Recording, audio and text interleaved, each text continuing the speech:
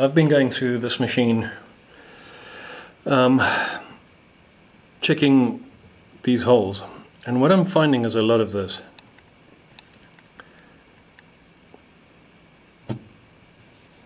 There's a lot of plugging going on, and it wasn't done properly, which means these holes, because these are posts sitting right behind the saucer here, so it's a target that gets hit often. So these posts have probably been ripped out and replaced and finally been plugged with this, but it's not doing the job anymore. So instead of trying each hole with a post and a screw and then taking it out again, drilling it and plugging it, I'm just going to go through the whole machine and plug anything that looks remotely wide. So I'll make a little video of how I do one of them, but I'm not going to show you how I do all of them because it's just boring, repetitive stuff. Here's another one that looks suspicious, because that looks like glue and it's sticking up above the surface of the playfield. Let's just try and loosen it a bit.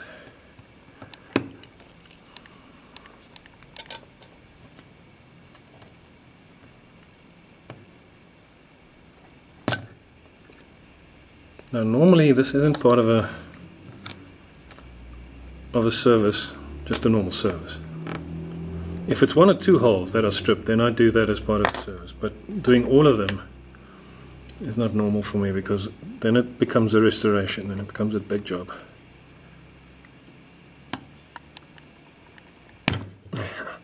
Yes, stubborn.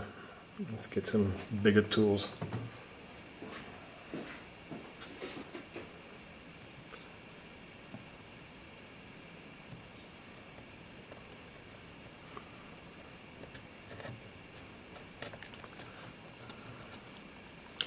Maybe not such a good idea to cut it off, but at least then I'll be able to see what's going on with this hole, and then maybe just drill it out like the other one.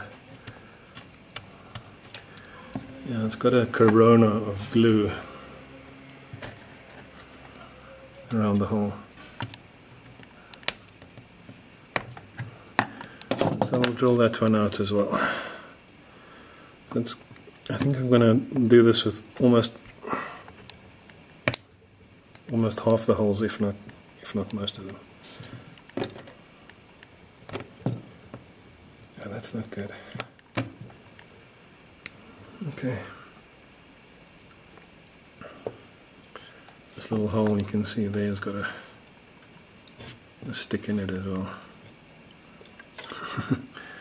Okay. There's one to the left of that target.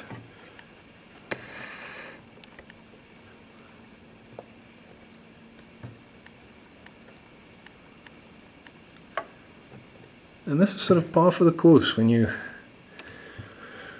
trying to keep machines just standing on the stoop of a cafe. It's trying to keep them from standing still and not taking any coins. This is standard practice, but these machines should not be sold for the 20-25 grand that the guys are selling them for, because that's the sort of thing you find. They need to be rebuilt properly, and then they're worth 25 grand. I mean, this is a Magnotron and it's a lekker game to play. It's almost a collectible item because it's a Krynski. Well, in my eyes, I don't see many people even knowing who Krynski was. Not in this country. But so yeah, in decent playing condition, it's probably worth 20, maybe even 30 if it's nicely done. With a new playfield, it's probably worth 25, 30. But not with stuff like this in it. You need to take care of that. Let's see if we can find more. Let's just show you a quick overview of what these holes look like.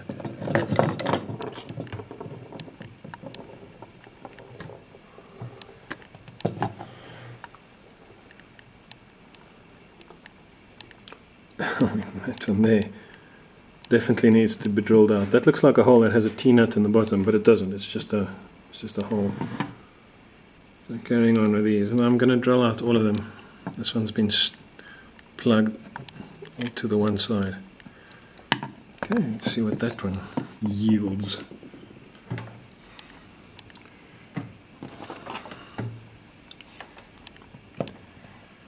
So it's difficult to tell whether your machine has this kind of abuse going on. Holy crap.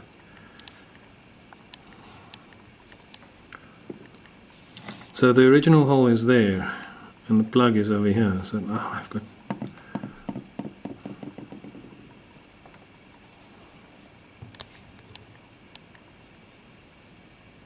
Okay, I'm going to have to measure that, drill that out carefully, plug that one first. Then drill that one out to a bigger size and plug that one. Holy moly. Touched by an angel it wasn't. Touched by the village idiot more likely. But that's the way it's done.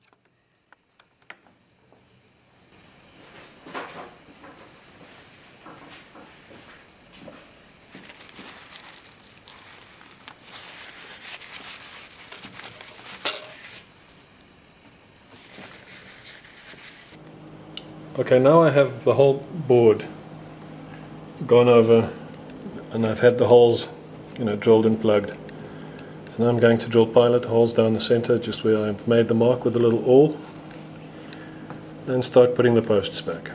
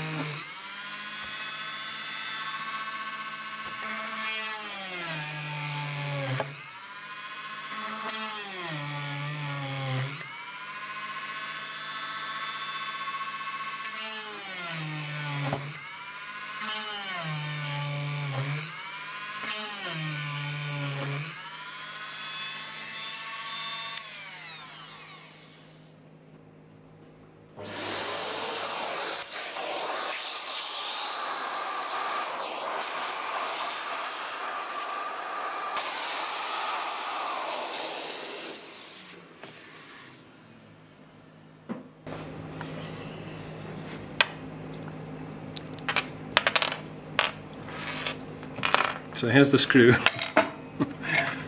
Alright, so here's the screw that was in this hole. I'm going to replace it with a stainless one that looks like that. The originals are similar. This one is not quite original, but it's pretty close and it's available locally, so we're going to do that. So it just goes into the post, gets stuck into the pilot, and with a suitable power tool it just gets tightened up. Now these are post fasteners. They have the little top spike that is used to mount the plastics on, and that is a 1/4 inch nut, or 6.35, but 1/4 inch, 6.5 more will get you there. If you can, try and get yourself some basic imperial tools. Rails in.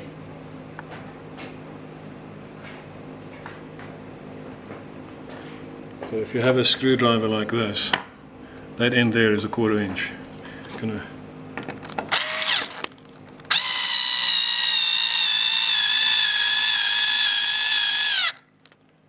and that's not going anywhere.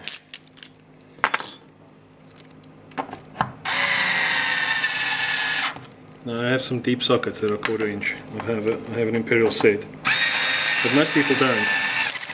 Most people just have metric stuff, but that is useful.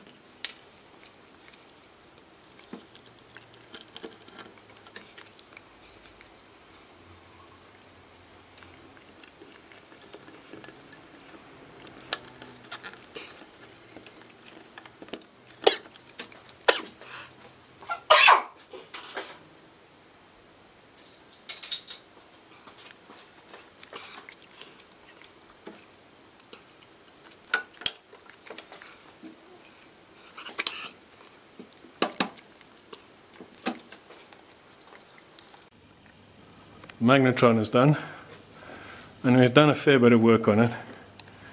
There was an issue down here with the double bonus relay. I had a dirty switch, and the last ball relay had a dirty switch.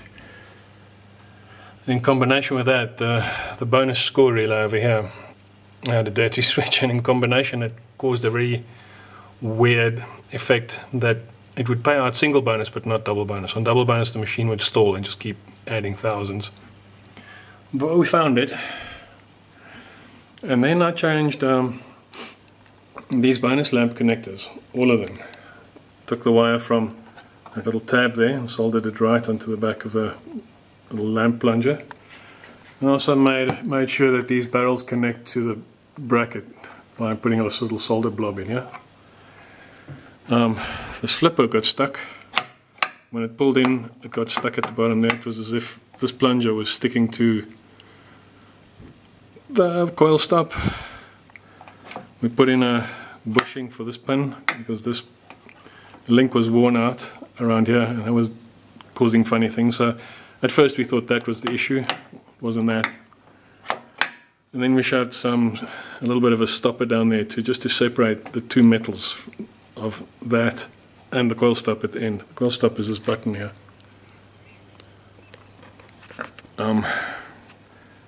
And so it's not sticking anymore. But that kept us busy for a day or two. Also, when I removed the flipper bracket, the holes that it was screwed into were completely worn out, and there was like three sets of holes. So I had to plug them all and re-drill them and reseat the flipper bracket. But he's there now. It's alright. That's as far as the innards are concerned.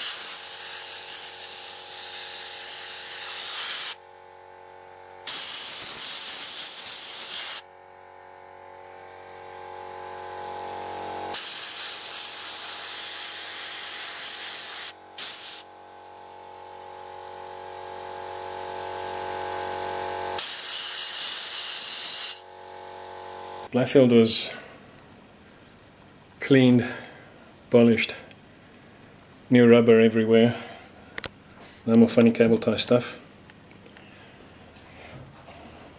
And it plays, it runs, and it's not getting stuck or bouncing anywhere. We have a bit of, some old damage here and there, but you know what, it is what it is. All lamps on the top have been done.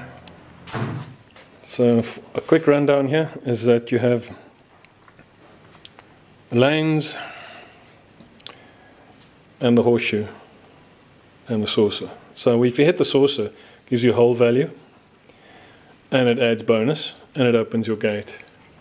Gate is nice in this machine because it gives you an opportunity to shoot for the A, which is not really a clear shot from here, from the bottom.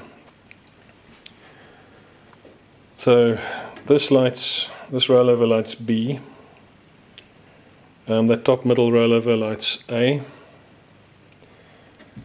and when you hit them it's 500 points and add bonus, otherwise they're just 100. So the bonus goes from 0 to 15. The first 3,000 is 1,000 whole value. Next 3, the next 3, the next 3, the next 3 until you have full bonus. And that's pretty much the game. This is obviously a very lucrative shot. You hit it down here, you get 500 in add bonus, plus another 500 points. And then the kicker kicks it that way, so you get another 500, and another 500, and another bonus.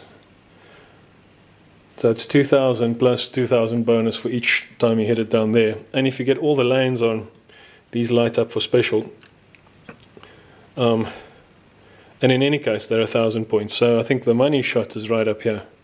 You hit 1,000, you get the bumper, you go down here, ka-ching, do that over and over, Bob's your uncle. But the party trick, of course, is this horseshoe. So people are always tempted to shoot for the horseshoe. That's 500 points, and the bonus booster, I don't know what that does, I suppose it's just bonus. What I should have mentioned about this shot is that when you hit it and the ball goes to the other side, every time you do that, it's 500 points and bonus booster. And bonus booster, turns out, is 3 of these on the bonus tree, which means that these move up 1 dot. So that's why it's a tempting shot. And it's a satisfying shot, but it's dangerous because your ball will go up there and across and down, straight down the middle.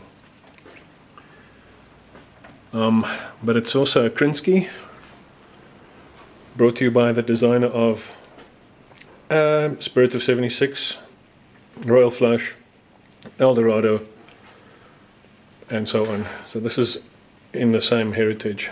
It's a nice game. Thanks for watching.